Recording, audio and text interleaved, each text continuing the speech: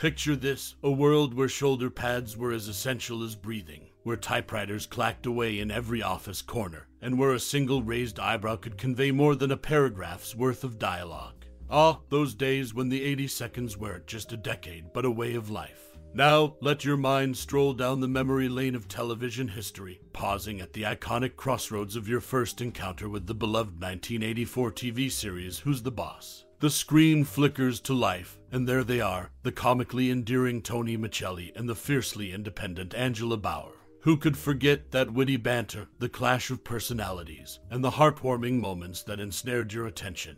Maybe it was Tony's unconventional path to becoming a housekeeper that made you grin, or Angela's unapologetic pursuit of her career that left an indelible mark. And oh, the endless chuckles that came courtesy of Mona's sass and Jonathan's precociousness. Each episode painted a quirky portrait of life, love, and the zaniest situations. But enough reminiscing, let's uncover some tidbits you might not have known about this classic gem. Did you ever wonder about the behind-the-scenes camaraderie that fueled the show's magic? Or the little anecdotes that gave its characters depth and authenticity? Prepare to be amused, surprised, and thoroughly entertained by these random facts about Who's the Boss. Get ready to embrace the nostalgia, folks. It's time to journey back to the era of big hair, even bigger dreams, and a show that found its way into the hearts of millions. Let's dive into the captivating world of Who's the Boss, and unveil the secrets that made it an unforgettable part of television history. Alyssa Milano, the effervescent star of the 1984 TV series Who's the Boss, revealed an unexpected twist to her iconic character Samantha during the show's 8th season. Struggling with the weight of portraying Samantha for an extended period,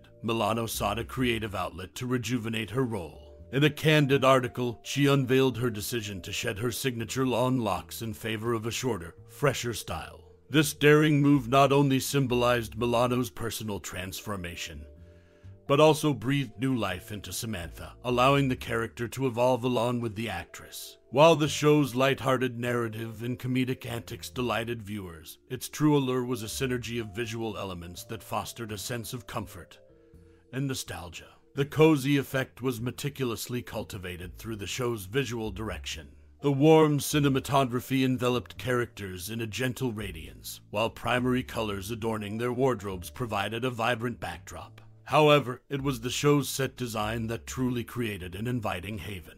The kitchen, adorned with rustic copper pots and a swinging wood door, seamlessly flowed into the homey living room where a floral couch beckoned. A comforting fireplace graced the background, adorned with a quaint horse figurine on the mantelpiece. Notably, even the walls, built from small boulders, added to the welcoming ambience. Beyond the interiors, outdoor scenes captured the essence of a Connecticut autumn, enhancing the show's signature Who's the Boss magic. As the series navigated its 7th season, a notable cast change took place, exemplifying the challenges of introducing new dynamics. Billy, positioned as the successor to the show's endearing cute kid Jonathan, entered with great promise. However, the experiment faltered, leading to his departure at season's end. This candid portrayal of a creative misstep highlighted the intricate balance between beloved characters and the risks of attempting change within a cherished ensemble. Amid the laughter and heartwarming moments, Who's the Boss etched its legacy through its captivating visual tapestry and evolving characters. Alyssa Milano's transformative decision to embrace a new look symbolized the show's ethos of growth and change, echoing its enduring appeal. In the end, it's the marriage of these elements that secured Who's the Boss as an indelible classic in television history. In a surprising twist that left fans both intrigued and disappointed, the beloved 1980s TV series Who's the Boss faced a pivotal decision at the end of its 3rd season.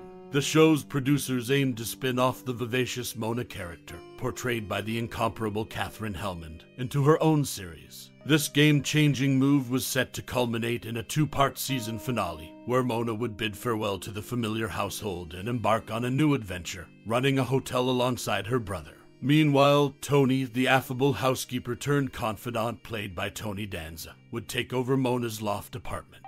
Yet, just as the new direction seemed set to unravel, a wave of apprehension swept through the corridors of ABC's executive offices. Fearing that Mona's departure might imperil the show's flourishing success, network decision-makers intervened, abruptly halting plans for the spin-off. The anticipated two-parter's conclusion underwent a last-minute transformation, leading to a memorable tag sequence that saw Mona's swift return to the fold. Tony, relegated once again to his role as Angela's dependable sidekick, reclaimed his spot within the bustling household.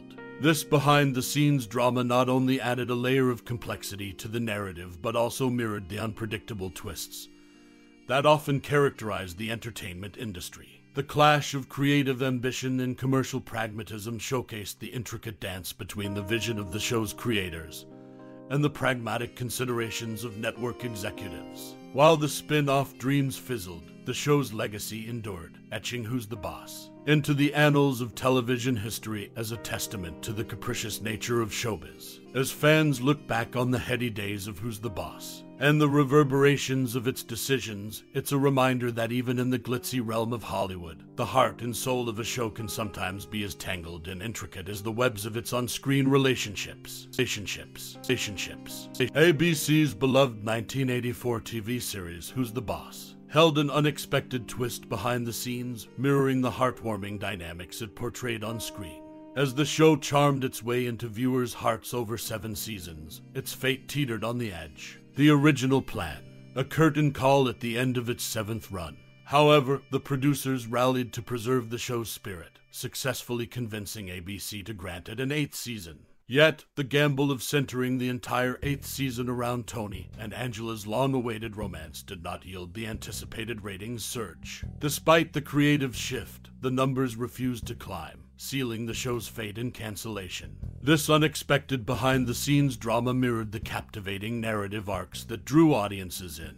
Created by Martin Cohan and Blake Hunter, the show followed Tony Micelli, played by the charismatic Tony Danza, who sought to redefine gender norms as a single father. With the stalwart support of his housekeeper Angela, portrayed by Judith Light, and her mother Mona, brought to life by Katherine Helmond, the show balanced heartwarming moments with comedic flair. But amidst the laughter and heartaches, the pivotal turn of events in the 8th season showcased the challenging terrain of television production. As Tony and Angela's relationship took center stage, the gamble to rekindle viewers' interest was met with a gamble of its own, a dice roll that ultimately saw the show conclude after its 8th season. The saga of Who's the Boss remains a testament to the intricate dance between creative vision and audience appeal. In the annals of television history, Who's the Boss will forever stand as a cherished reminder of the magic and complexity that unfolds both on screen and behind the scenes. The series' journey, from its initial episode to its bittersweet conclusion, serves as a poignant reminder that even in the world of entertainment, the script can take an unexpected turn.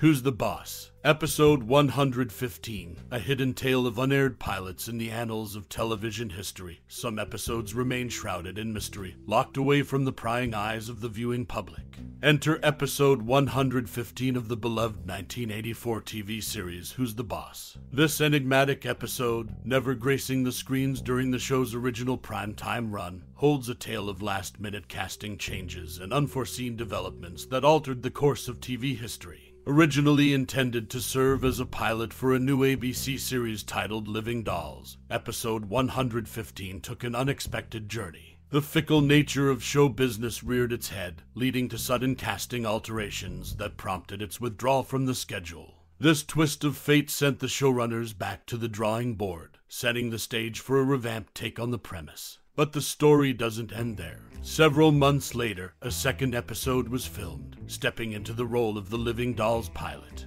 It aired on the very night Living Dolls finally made its premiere. A fascinating convergence of events unfolded, intertwining the fates of these two shows in an unexpected manner. As we delve into the intricate web of TV production, it's important to note that Who's the Boss holds more secrets than its viewers might suspect. Season 1 stands as a lone sentinel, the sole season to be released on DVD, preserving a slice of television history for future generations to savor.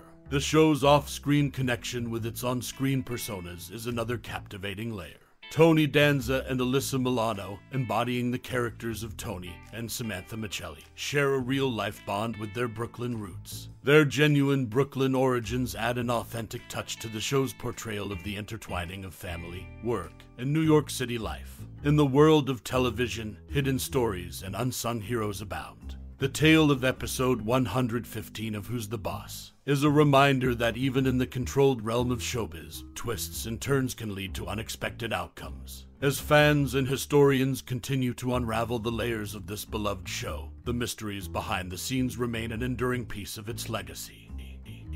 As the curtains draw to a close on our journey through the charismatic world of Who's the Boss, it's not just a TV series that bids us farewell, it's a realm of cherished memories, heartwarming laughter, and life lessons that have woven themselves into the fabric of our own stories. Each episode, every character, and all those quirky moments have, in their own unique way, become a part of our lives. As we sit back and reflect on the trials and tribulations of Tony and Angela, the hilarity of Mona's quick wit, and the endearing innocence of Jonathan and Samantha, we're reminded that this show was more than just a sitcom. It was a mirror to our own experiences, a reflection of the dynamics that shape our relationships, and a timeless reminder of the power of family, friendship, and following your dreams. So, dear friends and fellow travelers of the Who's the Boss universe, it's now your turn to share the spotlight. What are the moments that brought tears of laughter to your eyes? The instances that tugged at your heartstrings and made you feel a part of this unconventional family? Take a moment to relive those memories and let them echo in the corridors of your mind. Whether it was Tony's cooking escapades, Angela's remarkable poise, or even the subtle glances exchanged between characters that spoke volumes, your unique perspective adds another layer to this rich tapestry. Share your thoughts, your laughter, your lessons, and your boss moments that resonated with you on a personal level. As we bid adieu to the TV screen where Tony Danza and Judith Light once charmed us, remember that the story doesn't truly end here. It continues in the narratives we create, the friendships we foster, and the bonds we nurture. Thank you for joining us on this nostalgic trip down memory lane, for sharing your own stories, and for keeping the spirit of Who's the Boss alive in your hearts. And so, as the final credits rolled and the theme song's melody lingers in the air, we sign off with a heart full of gratitude for your time, your enthusiasm, and your unyielding connection to a show that touched us all in its own special way. Until we meet again to explore new worlds of nostalgia and inspiration, keep those memories alive. Memories alive. Memories alive.